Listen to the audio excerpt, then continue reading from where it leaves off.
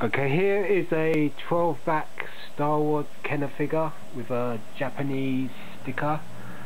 So it's from 1978. It's Luke Skywalker in farm boy outfit, and it's in pretty good condition. It's not perfect. It's got a couple of faults. I'll tell you about those later. It's got yellow hair, which is the common original version of Luke. There's a brown hair version as well. It's a US card with the Japanese sticker. So these are sold in Japan. So this was sold by Takara in Japan, and they're more famous for making the original Transformers. And you can see it says Luke Skywalker, and then it's got all Japanese writing, and then you've got the little Takara symbols, the little character there, and then it's just exactly like the US carded version. I mean, in those days you could get 12 backs on French cards, Meccano, British Palatoy, and Dutch Clipper as well, and Italian Hardback cards, plus what else could you get it on? Spanish maybe? I'm not sure if they did 12 backs in Spanish cards. So that's a good view of the Luke there. It's a nice figure, one of the first. And the lightsaber, the second version of the lightsaber. This is not the telescoping lightsaber. If this had the telescoping lightsaber, it'd be worth a fortune. And this is just the regular push down lightsaber, and you've got the piece of cardboard between the 2 feet. So this is the Luke in Farm Boy. Well, you can see in those days how the sculpting was rather limited. Still, this is a classic figure, and very desirable to collectors now. And you've got the logo there, which is based on the Hildebrand art. So that's what I like about these original Star Wars cards. They've got that image as well. And you've got the white price sign, which could have the price written in then. And then you've got the back, which is your typical US 12-back card. And you've got the 12 characters there. You've got the Sand Person, the C-3PO, Death Squad Commander, Han Solo, the Chewbacca, Princess Leia, the Luke Skywalker, R2-D2 with the first version of R2-D2 there, Darth Vader, the Stormtrooper, Ben Kenobi, and the Jawa. So, and then you've got the instructions for pulling out the telescopic lightsaber, but by then they'd changed to just the push down lightsaber. So it's very rare to find a telescoping lightsaber, and if you do, it's going to cost you an arm and a leg. You've got the Land Speeder there, X-Wing, the TIE Fighter as a drawing there, and then what was offered in the USA is a display. You had to cut out proof of purchases, and you could then get this display. There's the proof of purchase. So a lot of cards nowadays have been butchered. They have that missing, this little blue symbol there, which is the proof of purchase. In England, we had to cut out the actual names to get free offers from Palatoy, so we had to cut the names off. So if you've got that cut out, then it's definitely a British card, because that's what Palatoy made us do. So I did a lot of cutting out when I was a kid. Okay, so it's quite a nice card. It's quite decent. The biggest defects are with the bubble. You can see there it's got a crease there, and that's probably caused at the manufacturing point. It was just probably too much heat, and it's caused the bubble to heat up a bit there. And then there's a little crack at the base of the bubble as well. I don't know if you can see that too well. I'm going to make another video in a while, and I'll show you the defects more in detail on that video. I'll take photographs and stuff as well. But as you can see, it's a really nice card. I've got a Japanese Stormtrooper as well, and I've got a C-3PO on the 12-back as well with the Takara stickers on it. They say the C-3PO's got a different head sculpt. The version I've got hasn't got the different head, it just looks like the regular US version. And they say the difference between the US cards and the Japanese cards is the actual glue. The US cards have a waffle pattern on there, on the bubble where it's stuck to the card, whereas the Japanese versions don't. And the most famous version is the Darth Vader, which has a white background, whereas the regular version has a yellow background, and the head sculpt on Darth Vader is meant to be different as well. The Japanese version of the Stormtrooper's got a spelling mistake. It's spelled Stormtrooper, two O's instead of S-T-O-R-M. And that's your 12 back Luke for you. It's a nice card. I've got this on 21 back as well with a sticker on it, and I've got a Palatoy Return of the Jedi version plus the Gunner version on the Kenner card, and a Brazilian Power of the Force, which is kind of nice as well. So excellent figure, classic. Comes with two versions, yellow hair.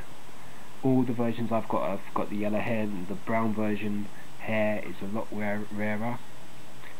Still, it's a classic figure from a long time ago in a galaxy far away, I guess.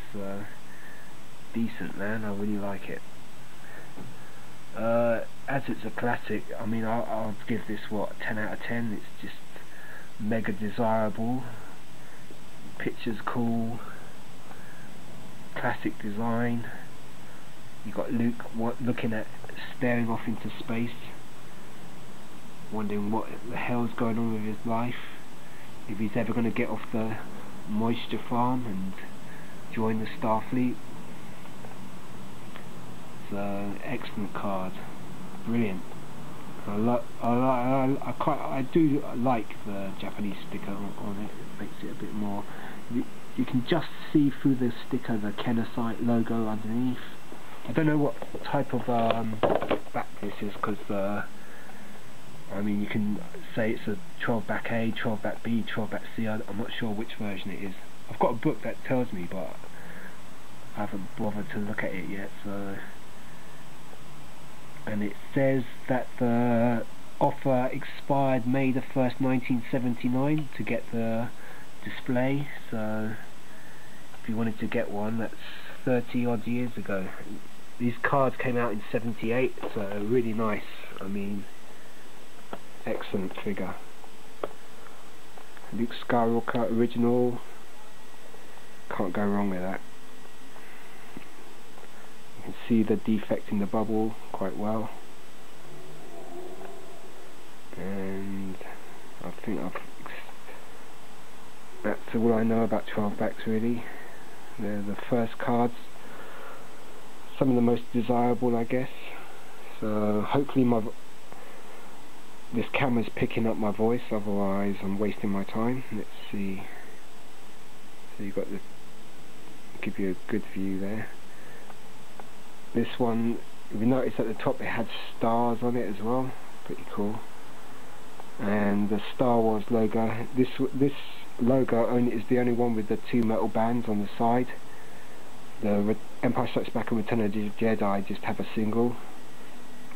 And then you've got the tri-logo, which is totally different as well, and the Power of the Force as well. But the Star Wars cards are the best, if you ask me.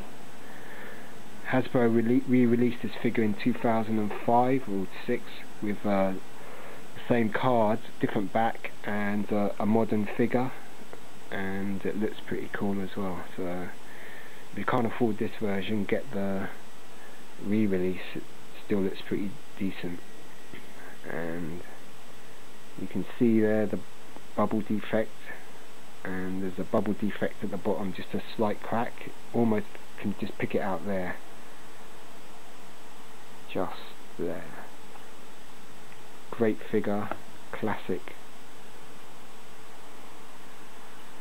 The original Luke on 12 back. There's also, these cards came in 20 backs and 21 backs as well. 21 back, 21st figure.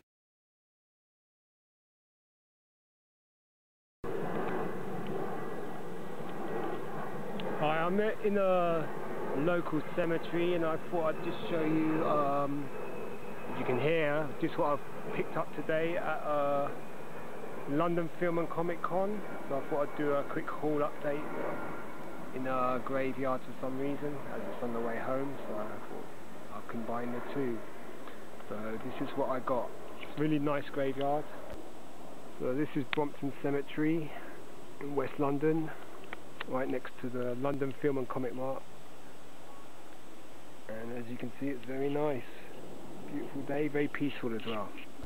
Okay, one of the first things I got was this Return of the Jedi Palatoy 65 back Chewbacca. There's the back, typical Palatoy back. Pretty good condition, a pretty good price, so very nice.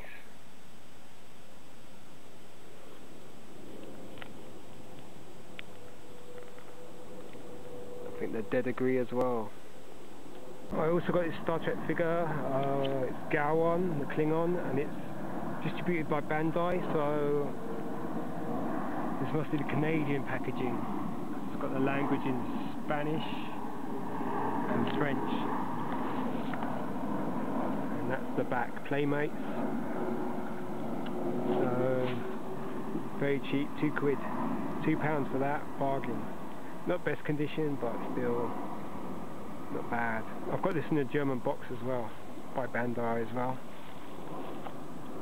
Is this R2-D2, it's on a 12 back card, but the bubble's loose, so it's been really stuck down but done really badly. The top of the bubble is really loose as well, but it's a piece of history. 12 back, card's not in brilliant, it has quite a lot of sticker damage at the top by the Luke and Leia symbol. You can see the back, 12 back. But I got this for £15, which is a bargain, because it's a mint loose figure. The original R2-D2 without a sensor scope,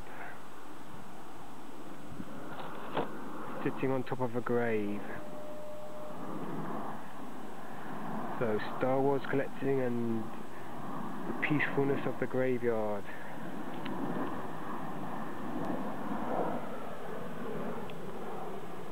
Right, it's a sunny day. Excuse me. Saving the best for last is, let's see, Princess Leia. Don't want to leave that out in the sun too long. It's Princess Leia on Return of the Jedi on a 77 back Kenner card. This costs a lot more than what I wanted to pay for it, but you know, what the hell. So it's on a 77 back, made in Hong Kong. Nice card. Little crease at the top, but nothing too major. Gun still taped to the inside of the bubble, and there you are, Princess Leia on Return of the Jedi card. So this is one of the most rare Return of the Jedi figures, hence its hefty premium. There you are.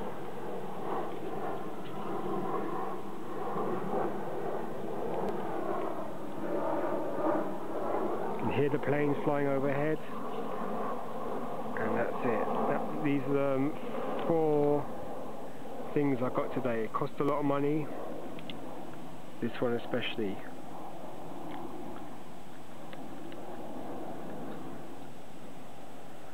But sometimes you have to buy these things.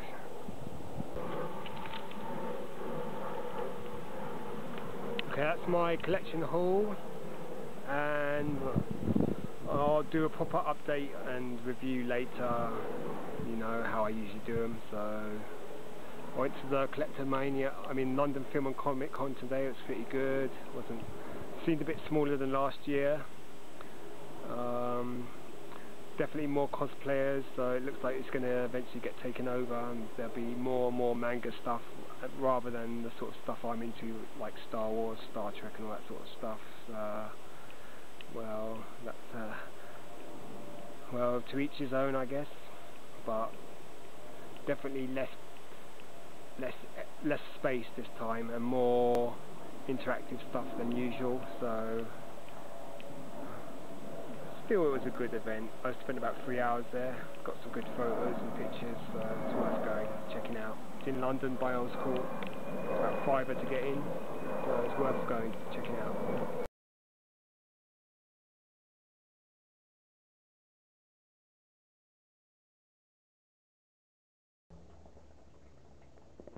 Okay, this is the Marvel US Star Wars comic range. So this is just Marvel Age number 10. This is a complimentary Star Wars. I think this is the whole 6 episodes in one. And this is from the BBC. This is a reprint of number 1. This is number 1. Even back then, about 94, 93, it was quite expensive, £10 in those days. Number 2, US. Number 2, reprint. Number 2, British. Number 3, US. Number 3, US. Number 3, British. Number 3, British, 12p. Nice cover there. Number 4, British. Number 4, US. Number 5, British. Number 5, US. Back in, say, about 94, 95, it was £2 for that. £1 sterling. Number 5, British.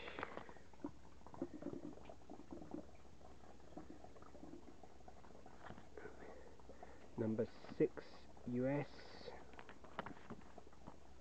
Number 6, US again. Number 6, US again. Number 7. So that's all of the original A New Hope in 6 issues there. Number 7 was the first of a new lot of stories. Marvel. Number 8. 8 Against the World, love that rabbit. Number 9, number 10, blah blah blah. 11, 12, 13, 14, 15, 16. That's quite a good story, that one. 17. Nice artwork. I've got a Dutch one of these now, that's quite nice. 18. I've got 18 there. Okay, let's switch that off. Okay, here you've got number... what number is that one? 19. 20. 21. This one's signed by Dave Prowse.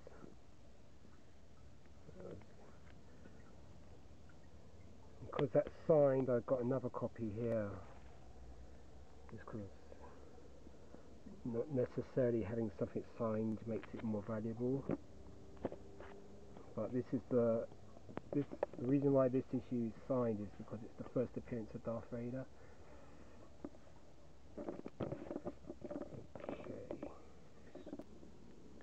So I'm not going to show you the whole load because it would just take forever, and I know that other people on YouTube have more or less shown the complete set of Marvel comics, but you can see they're a really nice set. It took me about 10 years to assemble this whole lot.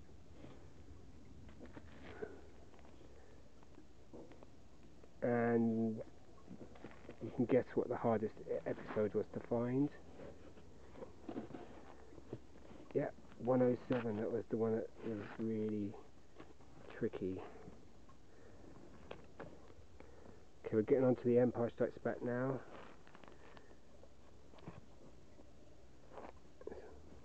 Some good covers here. Cool, they've stuck together. Back on Bespin, Pariah, Seraphim Eyes.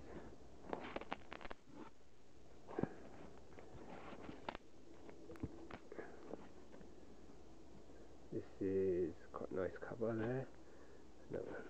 I've got quite a lot of duplicates. But say 15, 16, 17 years ago they were quite cheap, these comics, so I just picked as many as I could. The later issues are probably the harder ones to find. Some covers are painted, they look really nice. I mean, I collected Dark Horse for quite a long time as well, but it just got ridiculous, it just got too much. Whereas collecting the Marvels was something you could actually achieve. There's the original comic. This figure, there've been action figures made of this cover. Another one there. Painted cover there. Another one there. This must be the 100th issue, sorry. The 100th issue of Star Wars Marvel Comics. And 101, 101, 102, and then this was the hardest one to find, 107. This was the last issue I needed to complete the set, and this issue's kind of scarce, so that's the pretty hard comic to find, 107. Oh. And there's just more duplicates. There's a 106 there, a 104, a 105, a 106, which is for £5, described as very scarce, a 103, another 103, a 104, 105, some of the annuals. These are quite easy to find, still pretty cheap. Another annual there. The third annual there. Droids comics, these are pretty scarce. That's number 3, number 6. I got these in the Record and Tape Exchange in Notting Hill Gate, as far as I can remember. That's number 7. Number 8, number 5, number 1, another number 1, number 2, and that's that. So these are all my US Marvel comics. I've got an Ewoks comic somewhere as well, at least number 1 of the Ewoks series. So these are the Empire Strikes Back. Okay, because it's the 30th anniversary of Empire Strikes Back, we'll look at the Empire Strikes Back ones as well. There, Empire Strikes Back. What else? So Empire Strikes Back begins with 39, 40, same age as me, 41 through the asteroid field.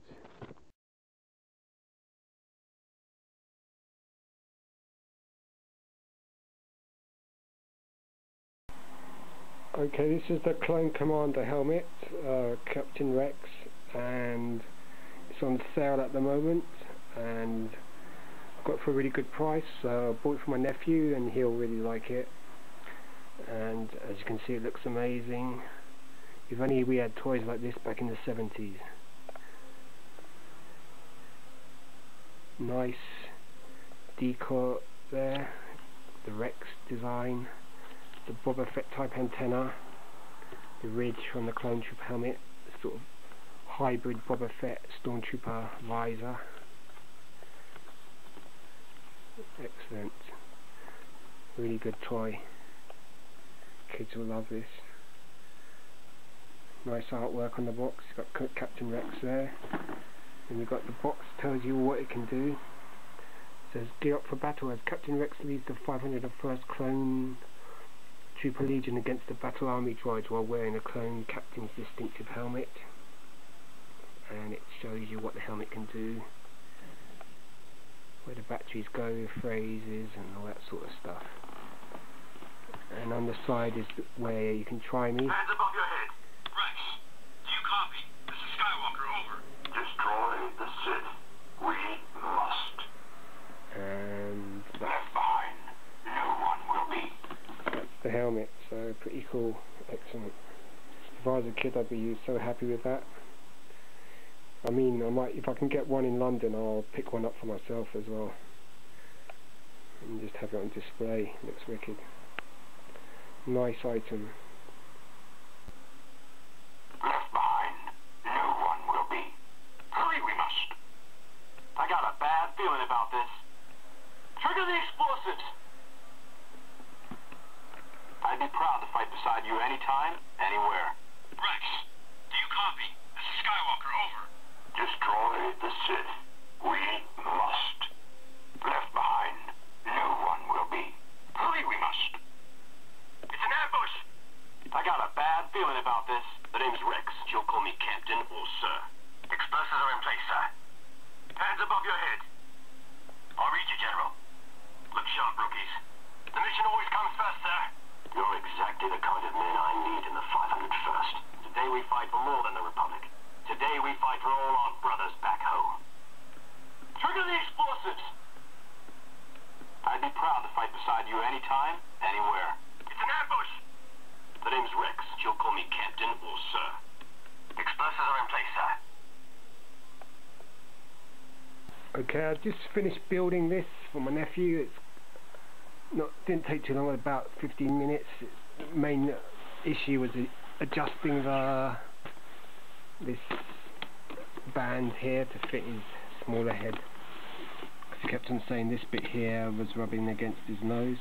So, but even then, I've adjusted it more or less as small as it goes, and it's still a bit big on him, but he'll grow into it. And this is sort of how it looks like being a clone trooper. So it's pretty cool.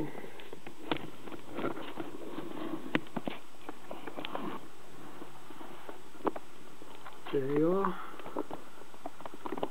The name's Rex. You'll call me Captain or Sir.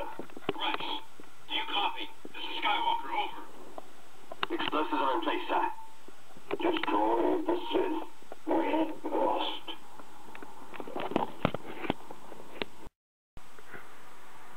So overall, this is a really good piece.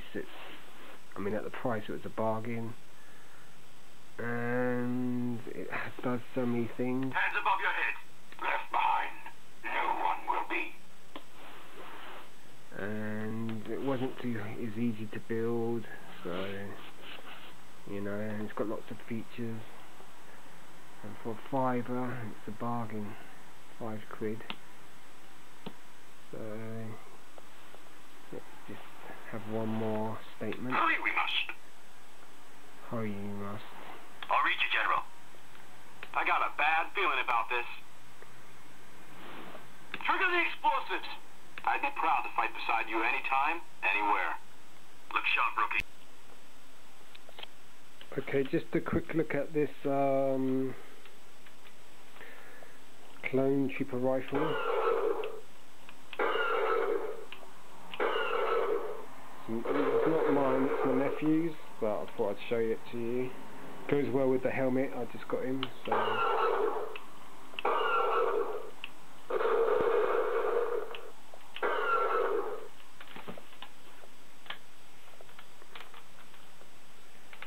Quite adjustable. Bits come off.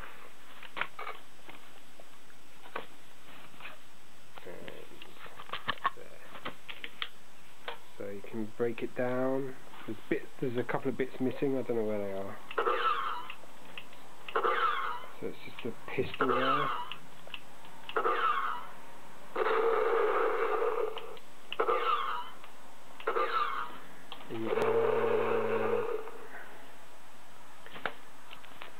This bit, when you add this bit, it makes a nice noise. Let's see.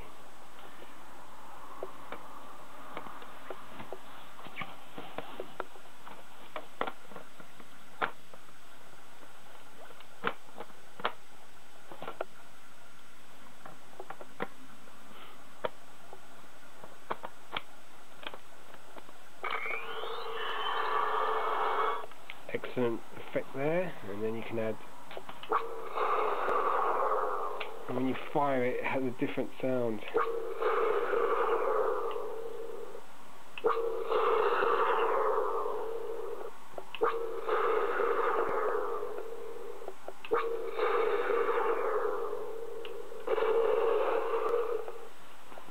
Then you can add this bit on, which goes on this way.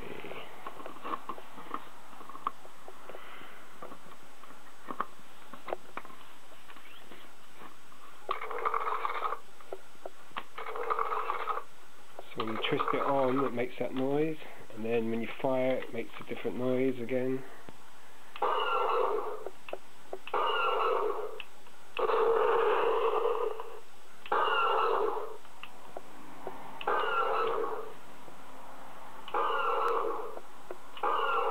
And then you just add this bit back on,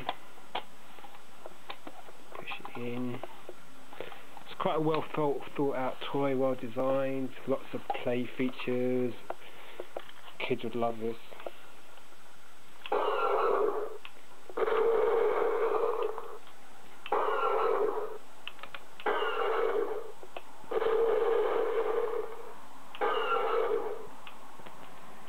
So,